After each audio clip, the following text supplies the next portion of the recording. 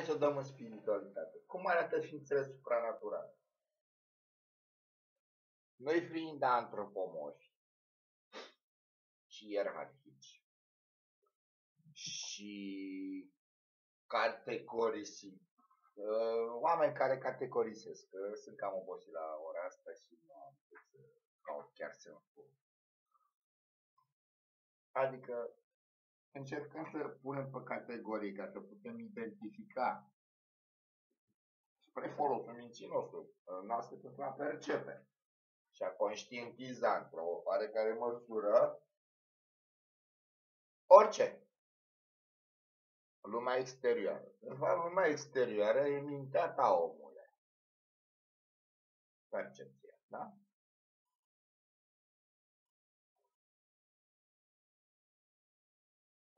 Fă un experiment. Împrietenește-te, că acum e internet. Sunt device-uri, dacă ar avea un Word, s-a descoperit caracterul Braille. Pune-i întrebări dacă te împrietenești cu el. Cum vede el lumea? Eu nu știu, n-am vorbit cu un Word. Word fizic, nu Word mental, că majoritatea sunt Word filamini. Că mulți văd, mult puțini pula, știi? Mulți chemați, puțini aleși. El percepe altfel lumea. Îi se acutizează simțurile altfel. Creierul se adaptează. Orice trebuie să funcționeze la aproape de optim. Înseamnă și bine și în rău. Mulți orbi au simțul tactil mult mai dezvoltat. Simțul spațial orbului e altfel văzut. El vede, dar vede altfel decât el. Prin auz, prin mișcarea pământului, prin mirosuri. Deci el știe drumul spre casă, prin anumit. Unii numără pașii care îi are de făcut. Dacă e în oraș, e mai nu știu cum. Deci se descurcă. Pentru anumite educație, ca să poată să facă chestia asta. Dar lumea lui e alta. De aceea fiecare om își vede lumea cu totul altă. Cum ar fi ființele superioare nouă? Ființele supranaturale. Un cuvânt împit, după părerea mea. N-are cum să fie o ființă supranaturală. Poate o percepem ca și superioară, prin putere, forță, posibilități. Și indubitabil că există. Odată ce există, chiar făceam eu apologia geniului. Am întâlnit ăștia. Uite, cum am întâlnit. Dacă există ființe de-astea, chiar care trec pe lângă voi, poate nu le cunoașteți, avem în istorie indubitabilă, în documente. Sunt și povești despre ei. Asta e altă treabă. Și sunt și falsuri și astea, dar au existat. Oamenii ăștia sunt percepuți de marea masă ca superiori. Eu nu știu dacă depinde. Unii chiar sunt aroganți. Mozart, spre exemplu, zicea că știu el de tot.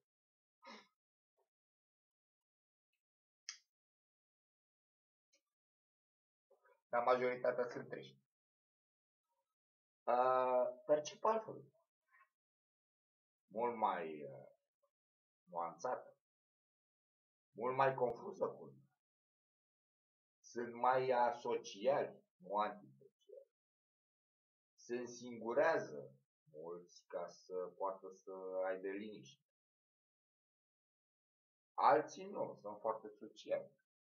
Unii folosindu-și inteligența, nu neapărat că sunt genii. Geniile sunt creatoare.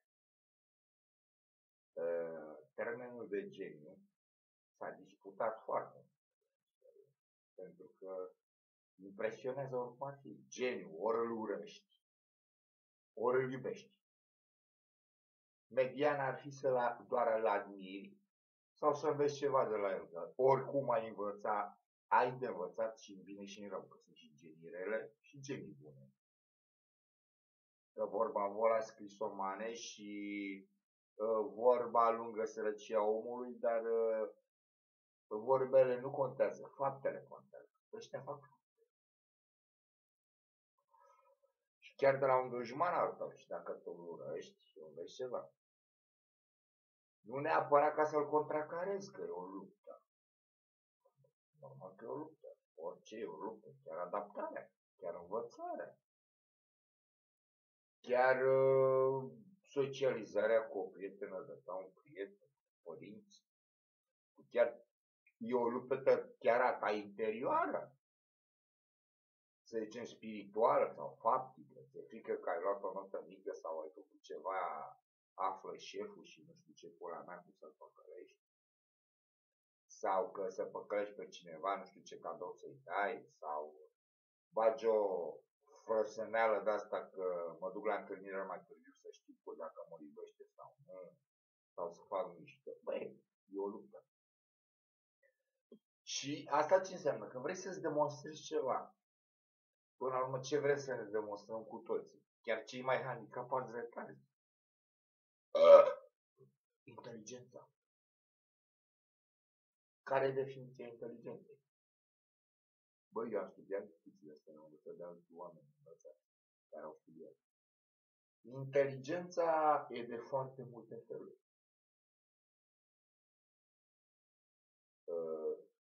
Ar fi două feluri principale. Cea logică, calculativă și cantitativă, care ar fi IQ. Dar e și cea socială, sociabilă, EQ, adică emotional. Ce poți crește? Le poți crește pe amândouă, dar la IQ nu te sfătuiesc. S-au făcut experimente și au ieșit cam prost. IQ nu poate fi crescut. Memoria, dacă vrei să ai memorie, da, poate fi crescută prin diferite metode. O găsești pe cea mai adecvată și poți crește să ai memorie bună. Acum nu știu dacă am avea nevoie de o memorie bună, că avem aparate, avem prelungire de memorie. Dar cât de cât memorie bună trebuie să ai. Cât de cât să ai acolo, pula mea cu ce lucra, că după aia poate uiți pe ce tastă să apeși. Ca să-ți dea iPad-ul tău, nu știu ce pula mea, o pizdă goală. Ca să vorbești cu ea.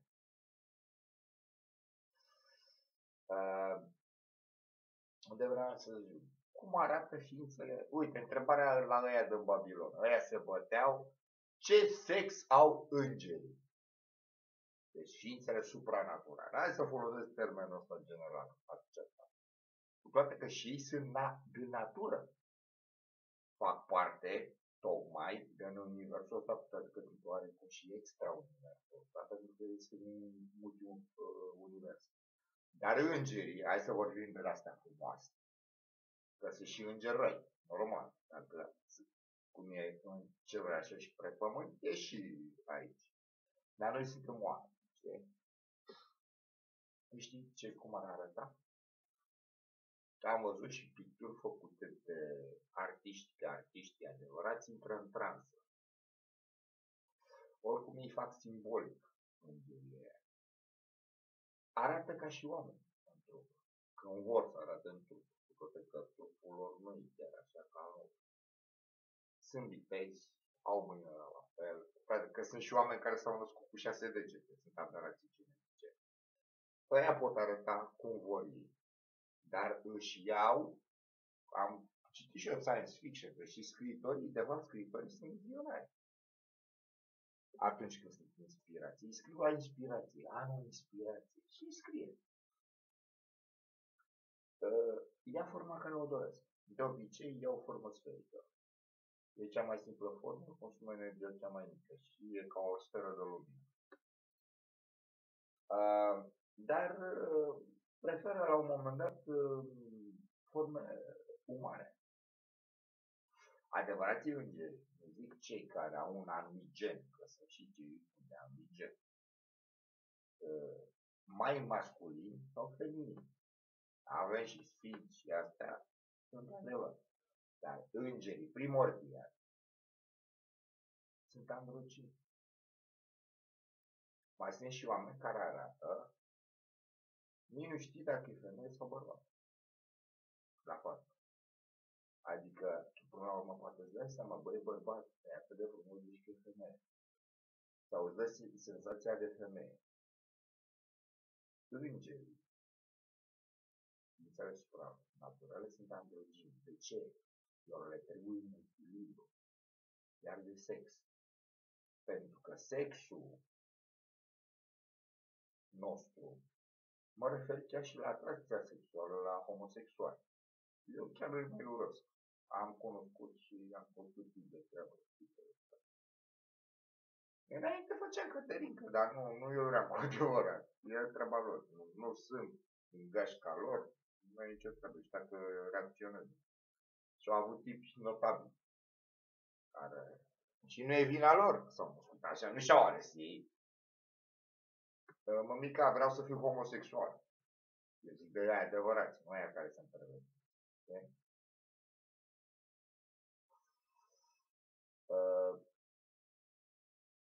Sunt androgini. Asta înseamnă că n-au sex, bau sex. Oarecum echilibru nu e niciodată exact. Există o asimetrie. Frumusețea este în asimetrie, nu simetrie. Dacă în universul ăsta creează Dumnezeu, ai tu îl percepi mintea ta umană, cât poți să percepi, ar fi totul simetric, n-ar mai fi evoluție.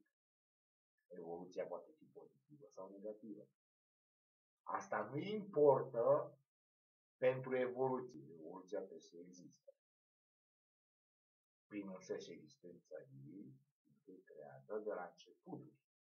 Începuturile, de fapt, nu există pentru că e asimetrie.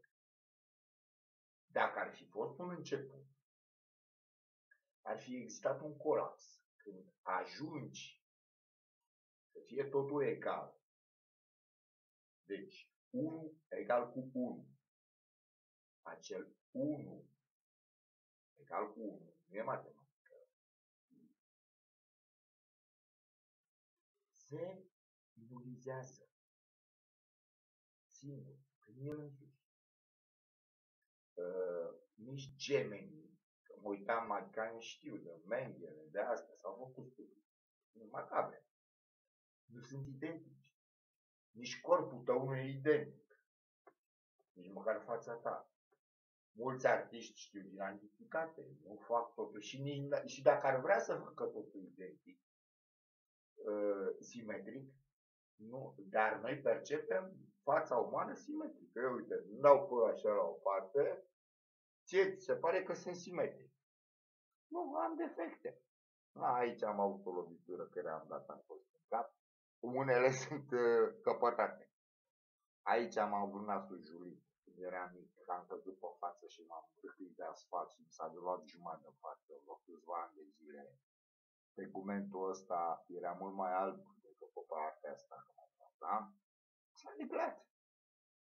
Am un genom mai original, să știi. S-a reglat pentru că nu m-am răcâit să iau buba, am lăsat buba să aia. Dar nasul meu, care e foarte frumos, să spun bărbat frumos, aia, are o parte de lipsă, știi? Nu e simetrică, dar pare simetric. Fața mea nu e simetrică. Chiar am făcut un experiment când am făcut un fotocotă. Mi-am tăiat fața pe jumate pe Photoshop. Ori stânga, ori dreapta. Și am pus-o simetrică. Bă, nu știu ce pula mea era original. Dar am făcut un experiment. Și experimentele au fost făcute și asta. Nu este frumos. Uite-te în geometrie. Un pătrat perfect. Echilateral. Sau nu? Un triunghi perfect. Se pare că e perfect. Oricum el nu e simetric prin însăși că punctele alea desenate poate să fie și la imprimantă. Și oricum ar fi. Nu le pune aia și cu laserul la perfecție. Nu e simetric. Are defecțiune, are niște erori. Și dacă ar fi ceva simetric, oricum tu, ca percepție, dar nu e frumos. Mulți artiști chiar intenționat fac astea mai asimetrice, dar nu trebuie exagerat. Nu poți face, natura nu e simetrică. Uite-te la o frunză. O parte e mai dezvoltată cumva.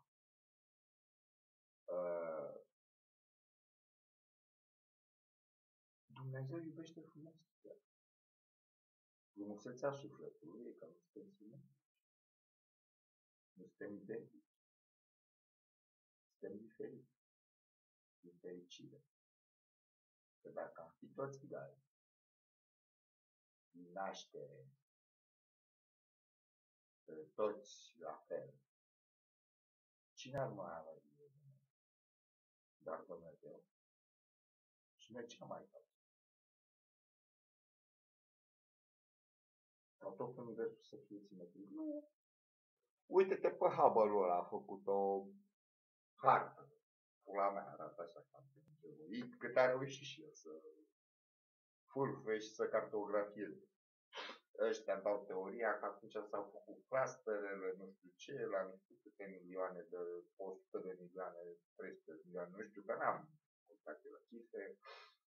S-au făcut protogalaxiile, stelele alea mari, s-au trosnit, s-au făcut. Dar se miră. Unde e antimateria? Că trebuia un electron când se făcea ăla, universul, așa, dintr-o minune, dintr-o chestie punctiformă, care nici nu știm cum arată, teoretic, poate fi explicat în matematică, orice poți să explici, orice, e vorba lui Leana, lui Costea. Există explicație, da, întotdeauna există explicație, dar unde e o chestie? Universul ăsta e totul materie. N-are cum să existe antimateria, e foarte instabilă. S-a creat în laboratoare, dar numai că dispare imediat, instantaneu, s-au făcut particule mici. De ce? Energia este materie. Ăla trebuie ținut un câmp electromagnetic, care de fapt este un câmp electromagnetic material. Nu e antimaterie. Și atunci unde e antimateria? Faci în alt univers? Nu, și ăla e material. Deci s-a creat numai materie, nu? Nu se poate, pentru că sunt niște legi care noi nu le cunoaștem, le vorbim sau cu teorii, dar nu se pupă prea bine. Unul a zis la un moment dat, un om de știință, bă, a existat un proton în plus la un moment dat, erau atât de particule, s-au anihilat și a rămas doar materie. Ar fi o chestie. S-a făcut iar energie și s-a dezvoltat. Dar de ce s-a dezvoltat doar materie? Iar răspunde el la questionul ăsta. Că se anihilau ele, dar după aia iar trebuia să dezvolte că și aia avea informația ei, felul ei de a fi, trebuia iar să se dezvolte antimaterie și materie, iar se anihila. Cu toate că era protonul ăla în pus, dă-l în pula mea. Ce? Se putea cu un alt electron și așa, pâc. Vezi?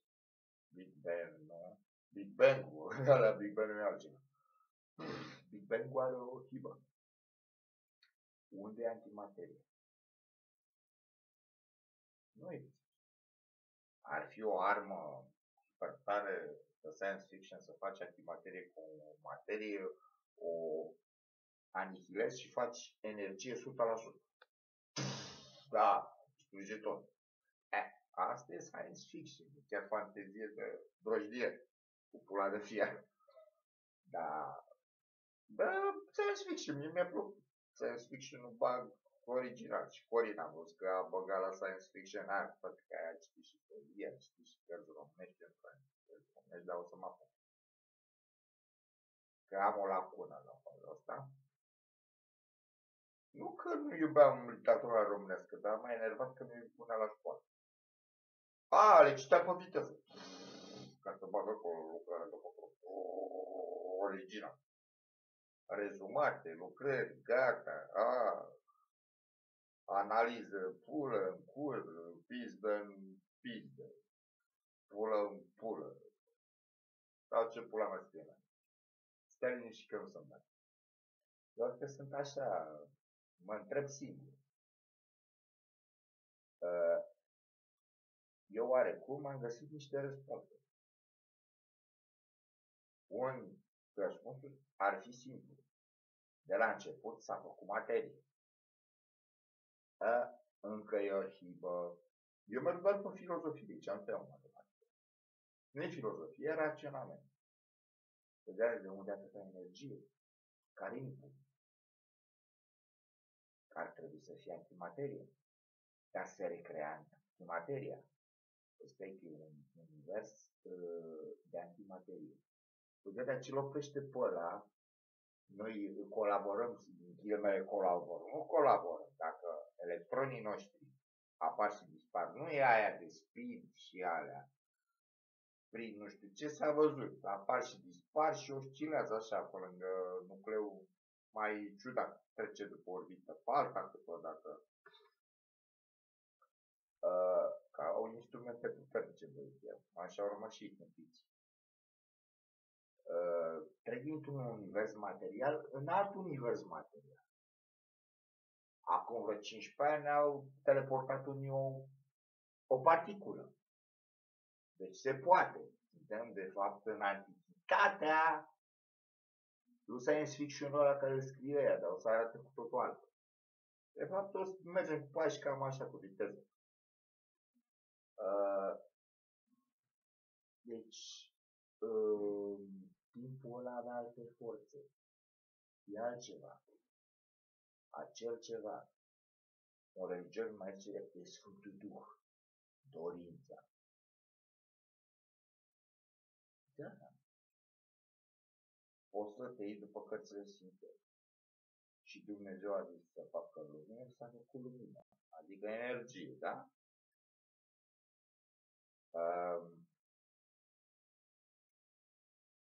Nu e chiar atât de simplu, că trebuie explicat și în alte chestii. Pentru că odată ce noi care nu suntem Dumnezeu am creat particule de antimaterie, înseamnă că ele există. Dar ce le ține la depărtare de un univers de amăgit în lumea infinității. Nu există simetrie. Ce forțe țin, că sunt forțe tari, forțe slabe, ar trebui un câmp ciudat ca să țină la distanță un univers antimaterial de un material. Sau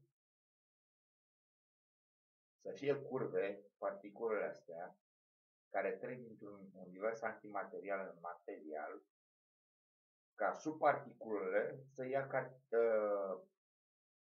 deci pozitronii înseamnă electroni cu sarcină electrică pozitivă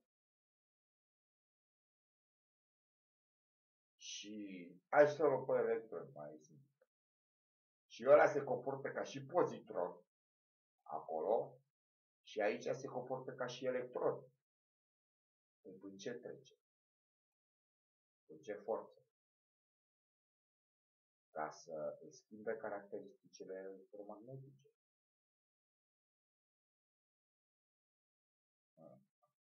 E mult prea complicat. Noi am putea trece dincolo? Da, am fi de antimaterie. Dar ar fi liber.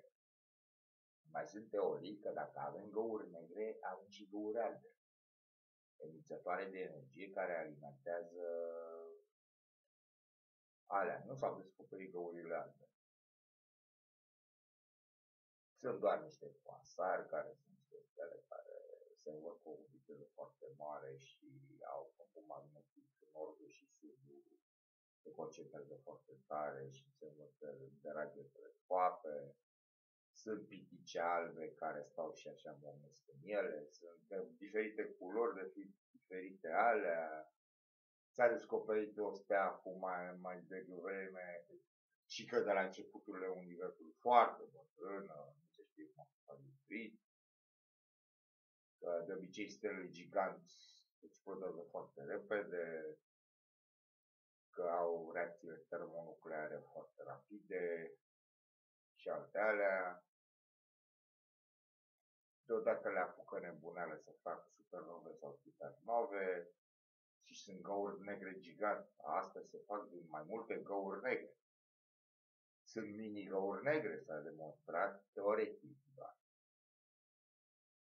Mai e materia neagră, care corespondent are materia albă, dar materia neagră a fost descoperită doar cu ajutorul mișcărilor galaxiilor. Ciudat, există o gravitație, numai că gravitația asta poate să nu există materie neagră, doar e cumulată prin ansamblul de forțe a gravitației respective. Universul oricum e în expansiune. Toate galaxiile se depărtează unele de altele, în mod accelerat. La unii le e frică că o să înghețăm, o să ajungem înghețați total. Stai, că mai e mult până atunci, dar nu ajungem. Că dacă ele se depărtează, înseamnă că e o forță care, ăștia au zis că ar fi Big Crunch, la un moment dat, ele depărtându-se, iar se ajunge la un Big Crunch, se face o chestie punctiformă, o singularitate și iar un Big Bang. Big Bang. Nu merge. Pentru că atunci, dacă mergem pe teoria asta, care e de 100 de ani, ar trebui să știm exact timpul, nu probabil, și relativ, că ne-a zis Einstein, teoria relativității. Chiar până în momentul unde e ăla. Și atunci noi la actualul an, că eu de fapt studiam asta acum vreo 10 ani, actualul an, după anul 2000, când unii nu mai sunt copii, da, alții sunt copilași în geraș, știi, și bagă cruci, futu-vă în gură de jegoși farisei, dracu, brebenei, ghiocei, futu-vă în gură de scârbilii, dracu. Eu zic de aia, că sunt unii buni handicapați, sunt așa fericiți de cei sărași cu duh. Ar trebui matematic, cel puțin teoretic, să reușim să știm până unde e punctiformul ăla. Și punctiformul ăla, ca să zic așa, că n-am cum să zic, ar fi o particulă chiar din filozofia antichității care se numește atom. Noi le zicem atom. Ceva indivizibil, dar el e indivizibil, că deodată nu se pârg. Dar nu e. Pentru că nu găsim timpul ăla. Se ajunge la calcul, la un moment dat nu mai se pupă niște chestii. Ar fi o proiecție care vine așa, nu știu, nu e. Astea sunt niște întrebări. De fapt nu e teoria mea, doar sunt niște întrebări, că poate alții se gândesc la altceva. Că nu fac doar așa. Băbeca! Sora mea, și nu plâng toată ziua după fimea. Hai, fată, vreau și eu să vorbesc cu tine pe mail, pe Messenger. Cred că știi să dai telefon la tactul. Sau, Adriana, cred că poți să-ți ceri scuze sau măcar să ne întâlnim în ora să mâncăm și noi ceva. Și să vorbim cu fata, să fim civilizați, că vrei să fii civilizată, da? Îți zic, uite acum, în 2-3 săptămâni până dispare focurile, că n-am fost la ziua lui fata de naștere, o să vin în vizită. Să văd cum o să fiu primit, că dacă nu eu plec în câteva secunde, tac din gură și plec în câteva secunde. Da, fată? Și împăcarea o să fie împăcare. Dar nu te gândi la căsătorii, la îndatoriri și la asta, o să-mi fac eu datoria față de fată să-i dau bani. O să fac bani. Odată ce eu pula mea am muncit și am făcut bani, deci pot să fac bani, da? Mulți puțini aia sunt. Și faci cum îți zic eu, că odată ce atunci când făceai cum îți ziceam eu, ieșea bine, da? Ascultă comanda la băiatul. Dacă nu, lungind timpul la următoarea împăcare mai trece câțiva ani, da? Originală!